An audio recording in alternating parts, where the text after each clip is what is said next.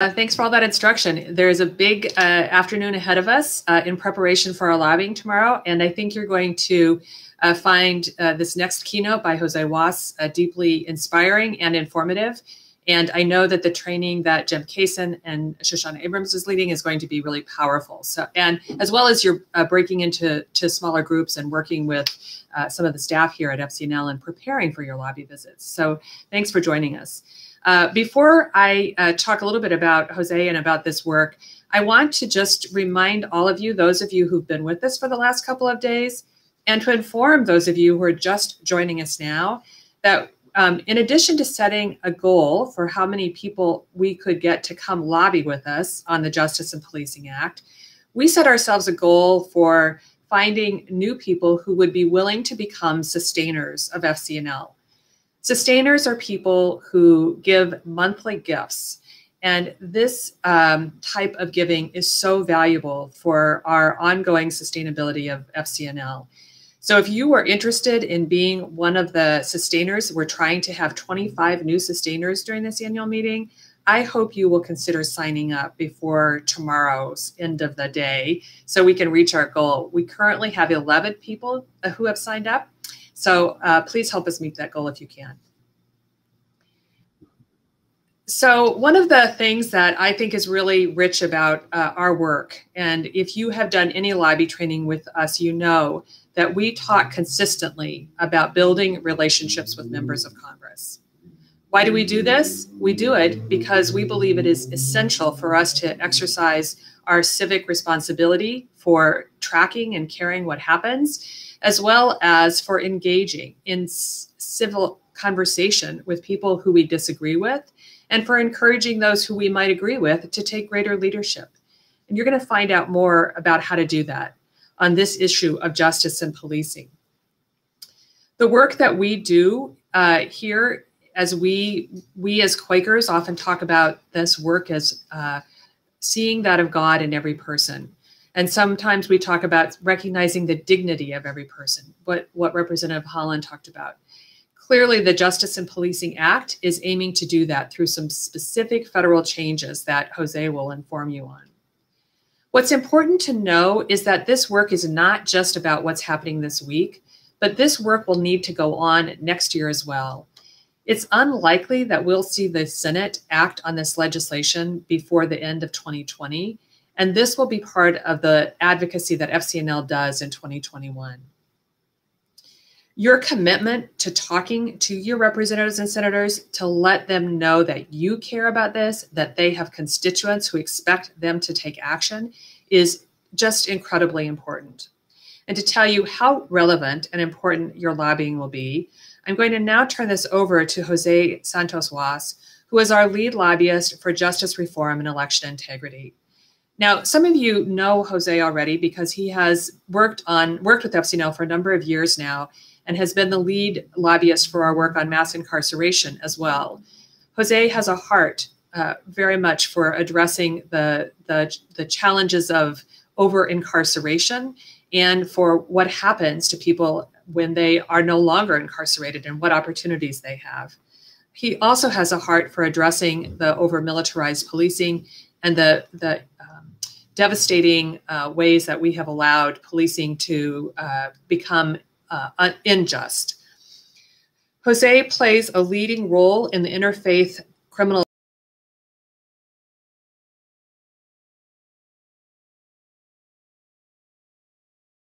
to the Faithful Democracy Coalition.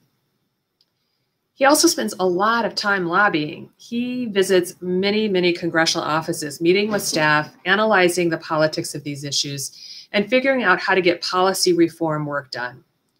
Jose is going to speak for a few minutes, and then he's going to be joined by the program assistant for this program, Kameryn, for a discussion about specific aspects of the legislation on Tuesday. This information can prepare you as you get ready to go into congressional offices.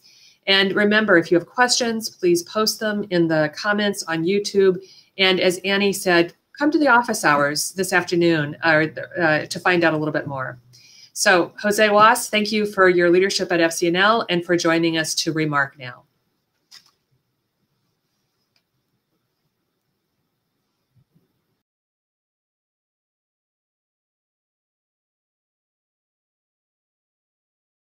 Implicit bias, racism, and its manifestations in violent policing violates this central truth.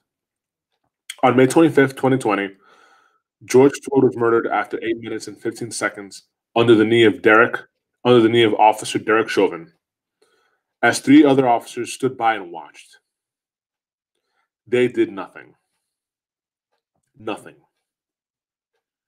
As George Floyd slowly felt his life slipping away, he repeated, "I can't breathe," and cried out for his mother. The other officers just watched on as a man was killed. It's easy to write off George Floyd's murder as an isolated incident.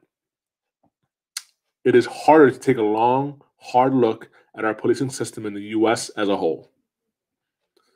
This was not simply the action of one bad actor. George Floyd's murder is a result of our current policing system that allows officers like Derek Chauvin to harm Black and brown lives without meaningful repercussions. Those who decry violent protesters, in the same breath as they condemn George Floyd's murder, seek to discredit a movement for justice. They also want this to be a case of an isolated incident that affords the system to seem righteous and just.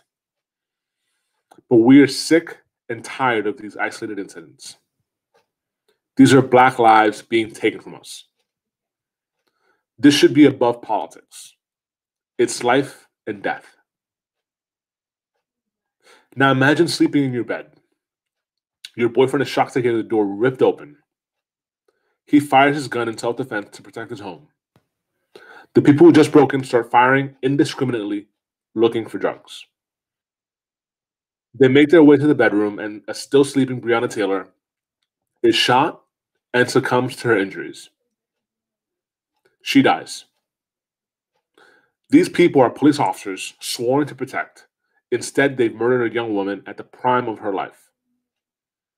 A public servant herself, she was an emergency medical technician, and a good one at that. Black people are more often seen as criminal, and we have a carceral state around us created by the war on drugs and harsh sentencing policies. These laws create a structure that is institutional racism in our policing. We know that policing is rife with institutional racism. The hashtags and tragedies have proven that to us. Policing involves so many decision points, and officers exercise discretion.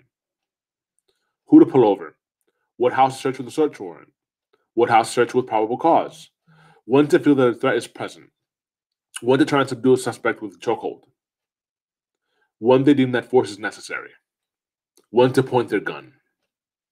These tragedies are justified after the fact by switching on these decision points to justify the outcome. It's true that some officers may feel that they are perfectly justified after pulling the trigger. They may not see the implicit bias and racism in their actions. It's our job to make these truths known. Police officers are often shielded from accountability. The system is rigged with structures that prevent accountability by the police. For example, policies that allow for a cooling off period after an officer shoots someone before an investigation can begin to help the officer prepare their defense. Laws are in place advocated aggressively by police unions to favor the police officer throughout the course of an investigation.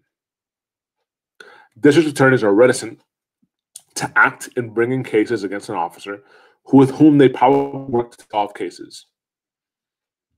That same favor and consideration isn't given to victims of police violence. They don't get the dignity or safety that the officer enjoys. Once a tragic act is complete, the officer often doesn't face accountability for his or her actions, and his livelihood is intact. He continues to be a police officer with little change in his life. But a life has been lost. It's important to note that being an officer has never been safer. Attacks against police have dropped to all-time lows for decades. This is an issue of racial justice. We have struggled against state violence against people of color for decades. The murder of Breonna Taylor and George Floyd can be traced back to the racist riots and violence in the prosperous Black neighborhood of Greenwood in Tulsa, Oklahoma in 1921. Greenwood was a profitable Black neighborhood that was ravaged by a racist mob.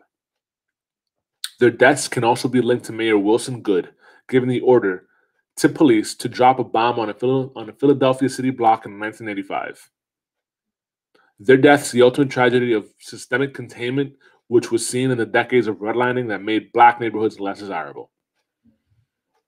Racism exists throughout the U.S. society. It's intertwined. The police are actors in these racist structures and often carry out state violence against Black and brown people. There's so many things we need done to make the system of policing more fair and just. A good number of those things can only be done by the city councils and state legislatures that oversee the 18,000 different police departments. There is, however, a role for the federal government to play. Using existing federal funds that police departments count on, we can enact change at the federal level that would apply at the state and local level as well. The Justice in Policing Act is the first ever bold, comprehensive approach to hold police accountable, end racial profiling, change the culture of law enforcement, empower our communities, and build trust between law enforcement and our communities by addressing systemic racism and bias to help save lives. We at SCNL continue to urge Congress to turn the Justice in Policing Act into law. We've been in nearly 100 offices to push for policing reform, but we can't do it alone. As constituents, your voice is key to getting the Justice in Policing Act across the finish line. If officers don't hear from you, this may not move in the 117th Congress. Making this a top priority for Congress next year is our key goal. We need your voices to make this issue a top priority next year. We don't expect that this will pass this year, so thank you for your efforts and advocacy.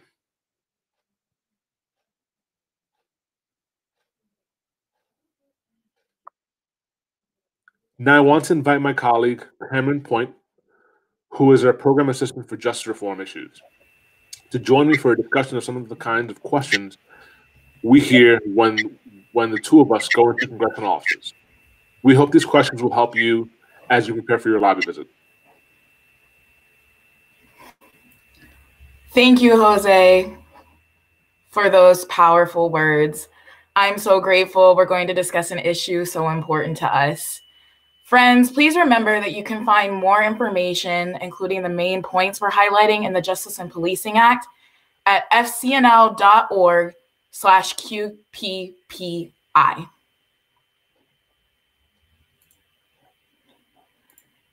I'd like to start our discussion today, Jose, by talking about why national policing reform is necessary. Aren't these local issues? Shouldn't we be leaving policing reform up to state and local governments rather than the federal government? Thanks for that question, Kameryn. We hear that federalism question often when we lobby congressional offices. The reality is that we need a strong, united national response to the ongoing crisis of police brutality.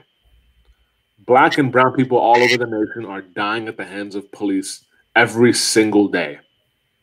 We cannot afford to wait for the over 18,000 police jurisdictions in this country to implement changes. Therefore, police from Maine to California must be held to the same standard of practice and accountability. Wow, I can only imagine how long it would take for 18,000 separate police jurisdictions to make their own comprehensive reform. And even if they did, I assume all those reforms wouldn't be equitable as they would differ town to town and state to state. So, Jose, we know that racial profiling is one of the main concerns surrounding our American policing system. How does the Justice and Policing Act address unconscious or conscious racial biases police officers have? You're right, Kameryn. Whether or not officers know it, racial bias can affect what decision officers make regarding people of color. The Justice and Policing Act mandates training on racial, religious, and discriminatory profiling for all local, state, and national law enforcement agencies.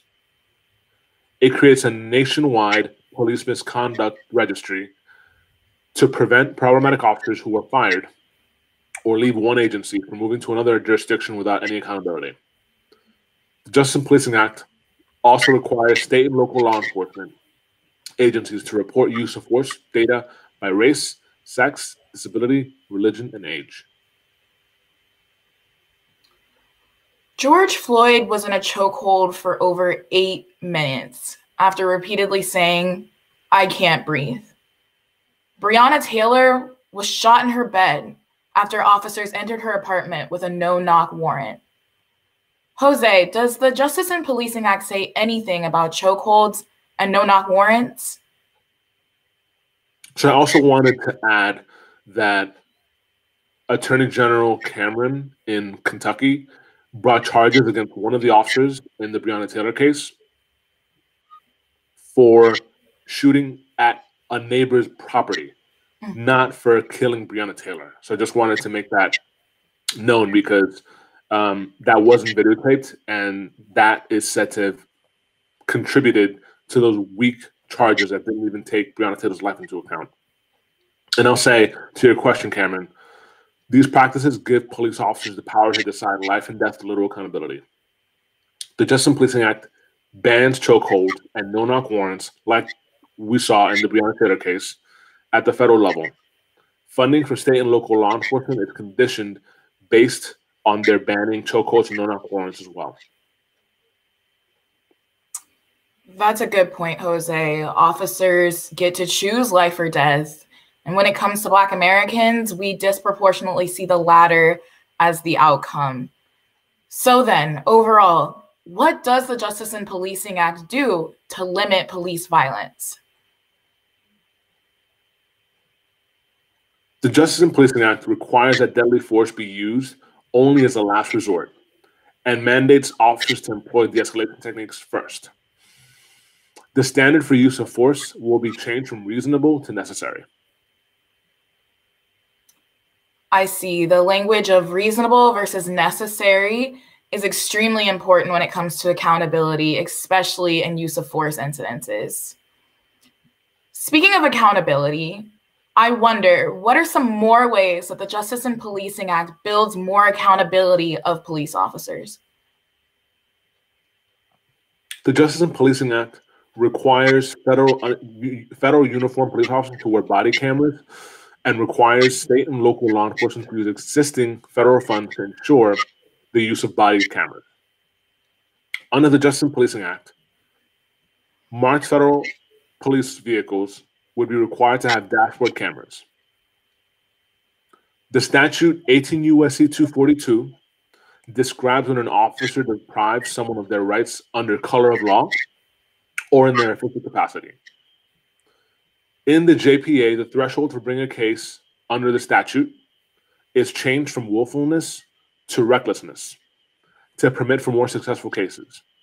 This would permit for more recourse in the court against police brutality. So I've heard that police officers can't be sued in civil court. Is that true, Jose? You're referring to a legal doctrine called qualified immunity. It shields and permits law enforcement to violate people's constitutional rights with virtual impunity.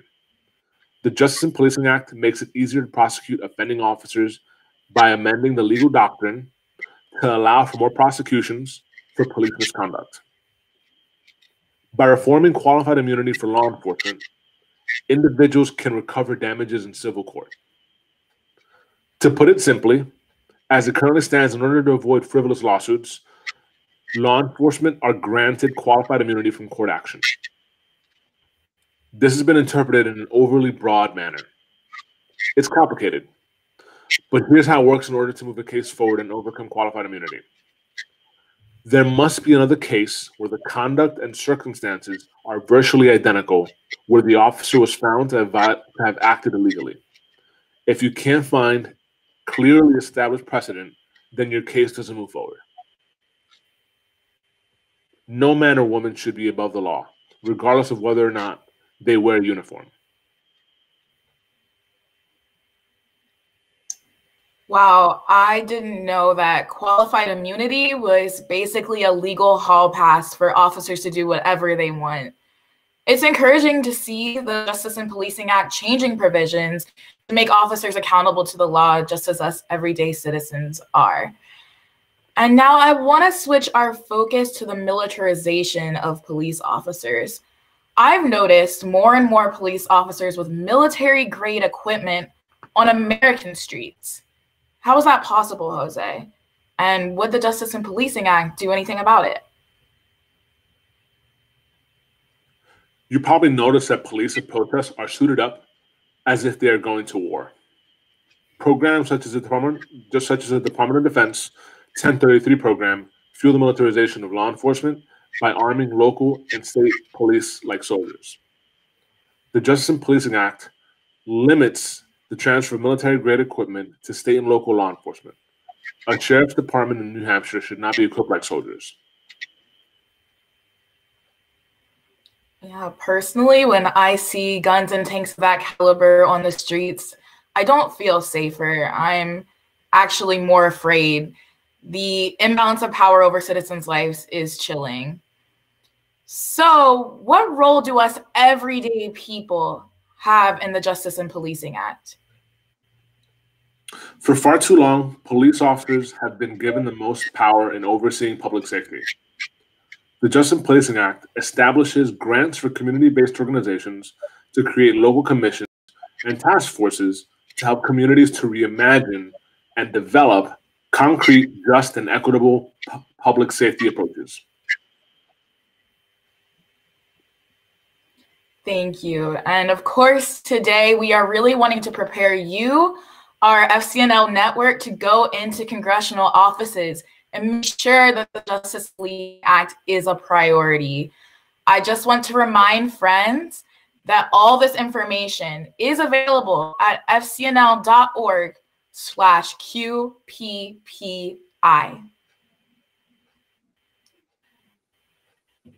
So Jose, let's just help people specifically get set up so they can plan their visits to congressional offices. For example, if your senator already co-sponsored or voted for the bill, what more do you want the office to do? I would start off with a big thank you for their support. Let your senator or representative know that we appreciate the momentum and needed going into the next Congress. Encourage them to prioritize supporting the Justice and Policing Act in 2021. But my sense is people may be feeling like Congress will not pass this bill this year. Realistically, what is Congress going to do this year? And why is it important for us to lobby now, Jose? Our call for an end to police brutality cannot and will not end with 2020. With our passion and momentum, we are setting up the Justice and Policing Act to be passed in 2021. We need to lobby now in order to show Congress that police reform still remains a top priority. That's why you're here 2 weeks after the election. We need you to stress how important it is that we pass meaningful legislation to bring justice and accountability into communities, especially Black and brown communities across this country. We've been on the Hill pushing this bill and will continue to be on the Hill to advocate for this bill.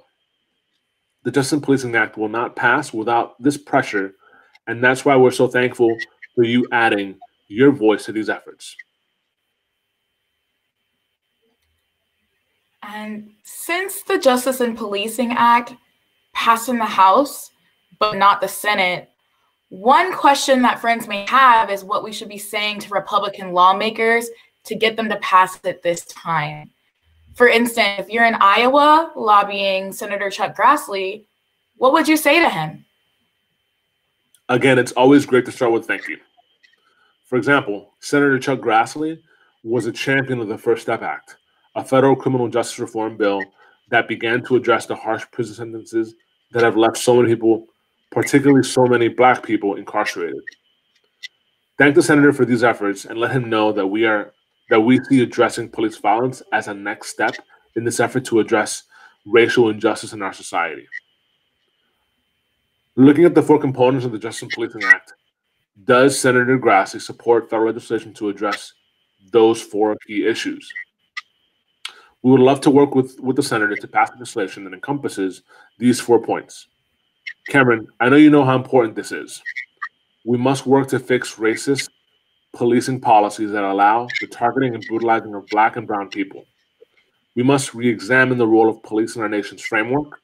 Black people cannot and will not feel safe in our nation until our justice system views and treats us as fully human with the complete dignity and respect given to all others.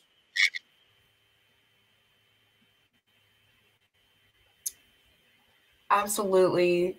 Thank you so much for this important conversation. This legislation is truly a powerful first step to address the violence Black and brown people face at the hands of the police daily. We don't expect you to remember everything we discussed today, but remember, the power of your story as a constituent is what is most important. 600 people will be in congressional offices saying Congress needs to pass legislation to address police reform. Your voices now in these offices saying we want justice and policing to pass quickly are the most vital part of this process. Now we're going to take some questions from friends. Annie, can you tell us if we have any questions from the chat? Far more questions than we will have time to answer right here, but I do want to remind everyone that if we did not get to your question today, we definitely encourage you to join us at 6:30 Eastern for office hours with Kameryn, Jose, and a couple of other folks from our legislative team. So thank you so much for all these wonderful questions. Our first question is from John Dykes. He asks, what are the opposing arguments we may confront? So the opposing arguments are, we need to make sure that police have everything that they need to do their job to keep us safe. This is a thinking that prioritizes police in safety, which we know isn't the case. Communities keep us safe. It's not a person with a gun that is the key to keeping us safe. We need to remember that the root causes of crime are things like mental illness,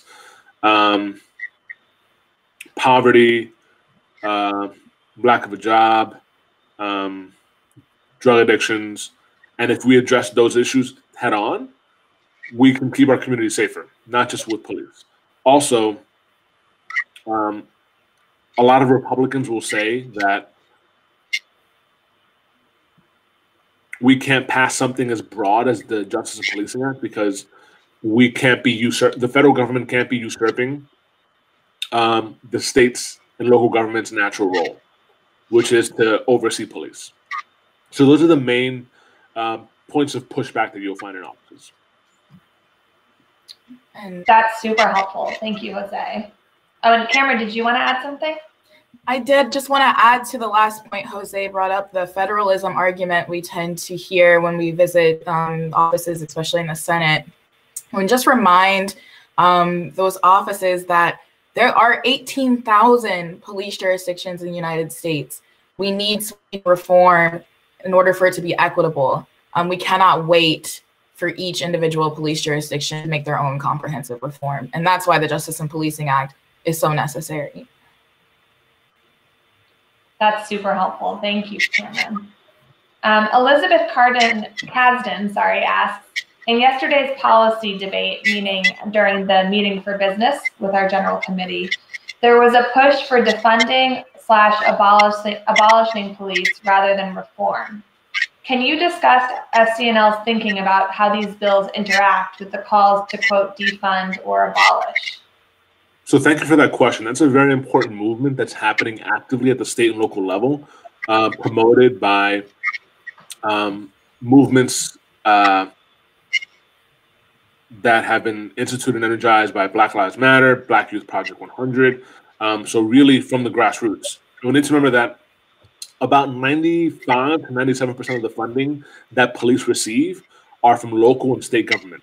And that's why that movement will continue at the state and local level. In terms of federal funds, that makes up about 3 to 5% of what law enforcement receives. And it's more effective to try to encourage change with those funds, to put strings on those funds and say, you must be more just and equitable across the country. And that's why our reform efforts are more so reform efforts than they are defund efforts, because it's much more fruitful to try to seek changes using the existing federal funds that are there. Great. Kameryn, was there anything you wanted to add? I think that Jose covered it perfectly. Wonderful. The next question is from Deborah Fink. George Floyd's murder demonstrates that local police aren't necessarily following the law. Is it possible to deny federal funding when local police departments do not enforce the law? And similarly, there was also a question about where oversight of police departments play into this law. So that's a great question. There's a movement to enforce a particular section of the Civil Rights Act that says agencies that violate the civil rights of U.S. citizens should not receive federal funds. That hasn't been followed, and there's a push to encourage the federal government to follow this section of the Civil Rights Act. And we might see that with the new administration. In terms of accountability, I think a lot of the Justice Policing Act institutes requirements on local and state law enforcement that they act in certain ways to receive federal funds. Certain ways, such as, like we mentioned, with the use of force standard being a necessary standard, and that de-escalation techniques must be used, for instance. So the disbursement of federal funds is conditioned on making changes that are in the Justice Policing Act. That's how we institute more accountability in police, through this legislation.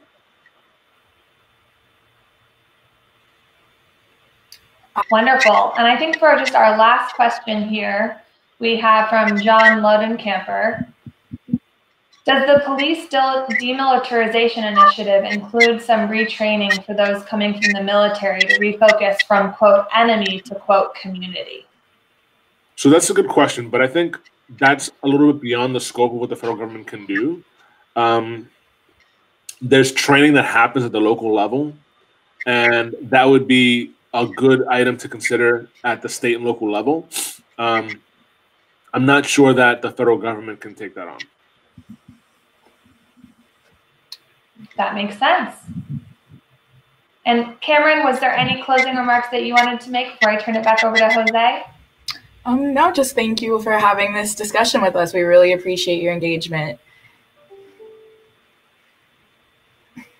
Jose, I'd love for you to just leave us with some top line items that you'd like us to all remember as we head into offices. We don't know what's going to happen next year, but we do know is that if we don't make this a priority through your lobbying, we won't see the Justice and Policing Act move next year. It's important to stress, like Kameryn said, there are 18,000 police jurisdictions in the country. We can't possibly wait for each and every one to make changes. People are dying now. The question of federalism is one that we can overcome. We've passed bold legislation that encompasses nationwide policies in the past. And we've done it using federal funds, which is the natural role of Congress, to regulate federal funds and interstate commerce. It's clear that police operate very differently in white communities as opposed to Black communities. And we know that tragedy disproportionately falls on Black communities. Your persistence is so important in making these changes and moving us to real safety and justice for all. Thank you. Thank you both so much. I think one of the things that really stuck with me is that our advocacy can't wait, and the work that we do now will lay the groundwork for future action. This is what persistent Quaker advocacy looks like.